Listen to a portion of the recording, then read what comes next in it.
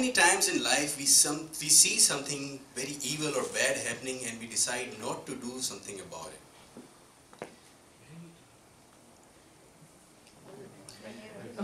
Fellow Toastmasters and guests, most of the time we do that. Recently, I went out to my friend's house. He's a wealthy friend. And when I rang the bell, a servant came out and he asked me to be seated in a very big drawing room. It was all lit up with chandeliers. And he told me that Mr. Kashif is not at home. You must wait for some time. He'll be back. As I was waiting, I noticed that this is a big house. And as I cleared my throat, my voice echoed back at me. So I wondered, this is an empty big house. While I was sitting there, suddenly a loud shout came from the background. Are you crazy? What are you doing? Don't you know this dress? I wore it in last week and you are giving this dress to me again? Next time you forget this, I will throw you out of the house. And I wondered, there is something very bad happening in this house. Somebody is taking a scolding of this sort of nature. So I decided to find out what is going on. As a servant came to serve me tea, I asked him, who is the recipient of this scolding? Can you tell me? So he told me, sir, there is an old lady. She is a housemaid. And she is very old. She has served this family from a long time while she was young. Now she is old. She keeps on forgetting things. And she cannot quit her job because she is the sole breadwinner of her family. So I thought, I was heartbroken and I was shattered. I thought I must do something about it. So I waited for my friend, and when my friend came, I thought I should persuade him to do something about it, to find a solution about this problem. And we talked. And I talked about everything else. I was so emotional and I was angry. But I decided to do what any sane and sensible man would do it in a situation like this. I didn't even mention the thing. But while driving back to my house, I was constantly thinking like I was guilty. I committed a crime. My silence was criminal.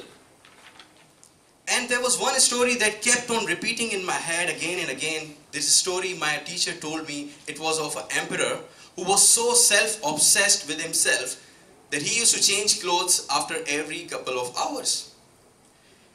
And all his advisors would use flattery to please this king. And one day, two thieves, two conmen, they came to the city and they wanted to sell a very special piece of fabric to this king. They went inside the palace and in front of the king, they started their pitch. One of the thieves took out a piece of fabric. Sir, this is not an ordinary piece of fabric. I have brought this cloth all the way from Persia. And while I was there in an ancient market, I instantly knew that you are the king who can know the exact value and worth of this special fabric. It is not normal. It is very special. Because only the high-borns and the well-educated and the sophisticated and the smart people will be able to see this. And all the low-borns and the stupid and uneducated folks, it will be invisible to them.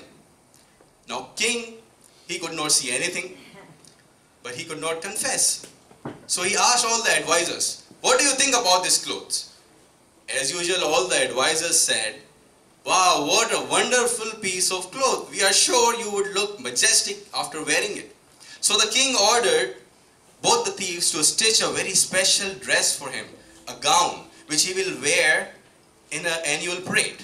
So after 10 days, the thief came back to the palace again, and they were pretending like they were holding a big gown. One of the thieves was holding a front side, while the other was holding the back side, and they entered the palace, and they presented this gown to the king. And the king, looking nothing except air, and he said, wow, it is beautiful. So one of the thieves said, since this is a very delicate piece of fabric, we suggest you should not wear any undergarment. So the king went inside the room.